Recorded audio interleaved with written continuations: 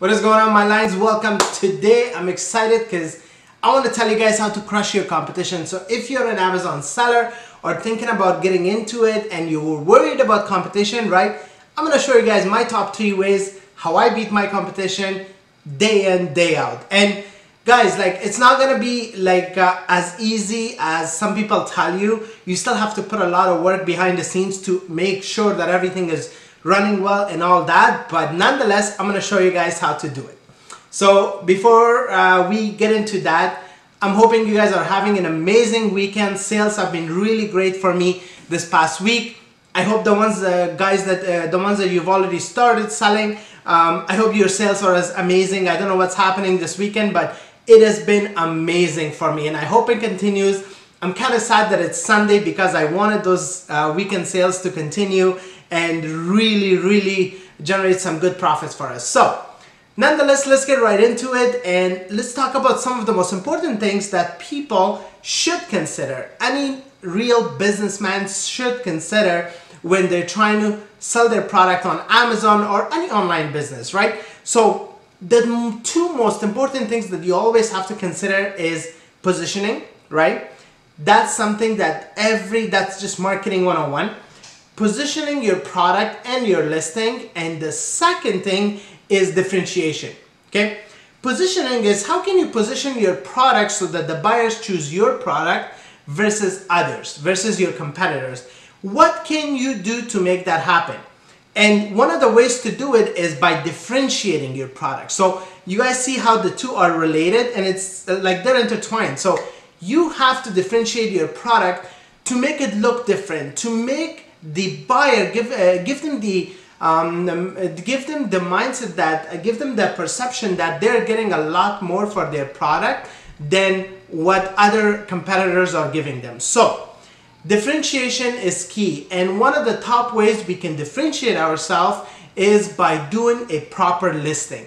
And I know, guys, I've been talking to you guys a lot about product research and listing and how to do it properly, so I'm gonna drop the links in the description below so you guys can check out that video as well. But let's go through it quickly. When you go to an Amazon listing, right, when you want to buy something on Amazon, right, think of yourself as the buyer, and I'm sure a lot of you are buying online stuff, right? So when you go on Amazon and you want to buy a product, right, when you see a product that has like maybe 1 or 2 pictures, what is your initial thought, right? You don't trust that listing. You're like, okay, something is wrong. They're not trying to show me everything. Hence, transparency becomes very important. When you try to put more pictures, right, and high resolution quality, studio quality pictures, right, your buyers will assume that you have nothing to hide and it builds a trust factor.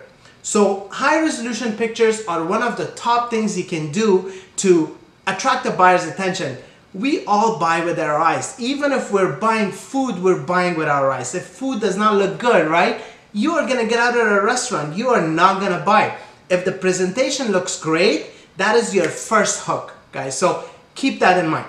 Then the description. The description has to be very compelling, to the point, and it has to describe the product like throughout. Like it has to give any question that you can think of that the buyer will have about your product.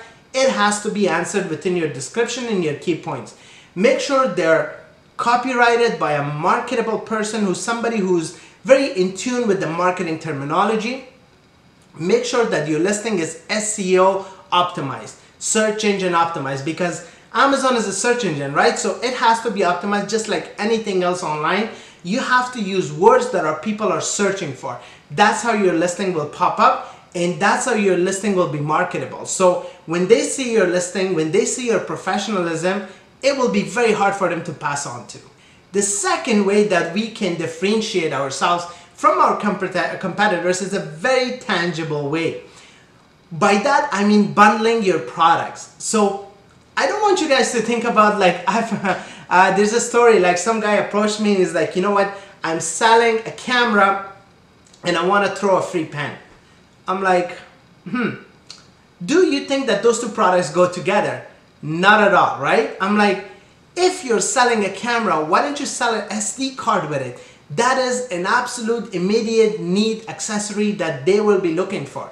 When you're buying a camera, let's say Canon, like the ones that I have here, you are gonna need accessories like a bag, if it doesn't have already, potentially a mic, right, if people are video recording, a tripod, right? These are the kind of products, and of course an SD card for memory, for shooting pictures, videos, and all kinds of stuff. These are the kind of things that I want you guys to think about when you're bundling your products. Make sure they're not unrelated products. So an example that I always use is a simple one, which is a pen, right? If you're selling a pen and it's for, let's say, $10, right? Let's say it's a really high quality pen, and your product is the same as your top 3 competitors, and they're selling it for $10, and your pricing is really good, probably slightly a bit lower. I always suggest that you go slightly lower than your competition, again with price perception. But the value that you bring in is that theirs may have 1 pen, but yours has 2 pens, right? Who do you think the buyer is going to be attracted more towards? And if you have a professional listing and everything looks good, automatically, subconsciously, they're going to go towards your listing. And that's what I'm talking about, bundling, creating tangible value that they can feel, touch, use, and see, right?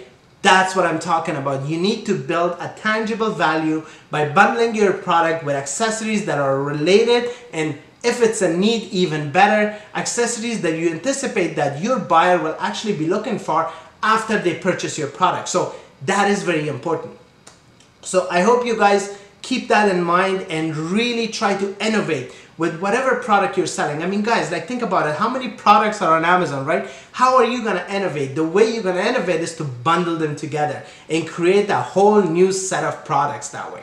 So that's how we try to beat our competition. The third and absolute favorite way to beat your competition are reviews. And guys, unfortunately, there are people out there, sellers, what they try to do is give you negative reviews. I've had people who actually put negative reviews on my listings where they haven't even really purchased a product or tried it out. Like, these sellers, a lot of sellers, what they do is they will probably try to purchase one of your products, which one of the sellers did, and then left a really bad negative review on mine.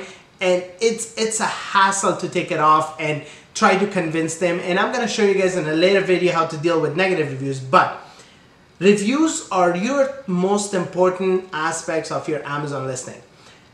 Think about vacations, right? You want to go, let's say you've booked Mexico and you want to go to Mexico, right? You're searching resorts. What's the first thing you look at? You look at the reviews of the resorts after you've looked at the listing, hence the pictures, the description, the amenities. You look at the reviews. You want to know what people are thinking, people who have been there, and what they are saying about that product or that vacation spot, right? So that's why reviews are very important. They're testimonials from actual buyers trying to convince other potential buyers for you. So that's why positive reviews are your best friends with Amazon listings. One of the ways, and this is one of my tricks that I've used when I launch products to make sure that my product has the sales velocity and also the positive reviews that it needs. I ask my friends if they can purchase a product and leave a positive review, right? That's one way to do it, but there is a little bit of trick that not a lot of mentors or anybody talk about, is that instead of your friends writing the reviews in their own words, you actually create the review yourself. Why do we do that, right? Because you know your product inside out. You know what kind of issues people are facing with this product. You know what kind of these issues, what your product is trying to solve. So you're going to include that in that review. You're going to have a very targeted review.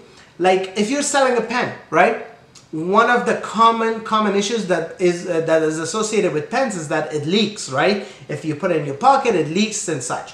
So when you write a review, you know what your friend can say when you write it for them, of course, is that, you know, like, I've had many pens that had leaks and a lot, but this pen is amazing. I had no issues with it. So all of a sudden, subconsciously, you're sending that idea that, okay, it's solving that problem. And if people have any concerns about that, that's it. A positive review like that will really will really help you build a sales velocity. And that's what I'm talking about, guys. Like, don't be shy to ask your friends, and to make their life easier, And to make your review better, you write it for them. You don't let them write, because people get lazy. People tend to like just try to finish something and get it over with and not have to worry about it. So that's why we write the reviews and we give it to them so they can post it. These are my top 3 ways, guys, that is absolutely been proven to crush competition for me and has really increased my sales that way. So again, guys, we talked about your product, your listing, right? That is very important. We've talked about the differentiation and the positioning of your product. And most important of all, we've talked about bundling and how you can actually create a brand new product out of it. And if you do these things right, you're bound to crush your competition. Okay guys, I hope you guys enjoyed this video. Enjoy the rest of your weekend, and I'll see you guys on Monday, which is tomorrow, for another informative video. Thanks again for watching. If you're a new viewer, make sure to subscribe, like this video, drop a comment. Let me know how things are going with you, and I'll be happy to answer any questions you have. Thanks again, guys, and have a wonderful, wonderful day. Bye.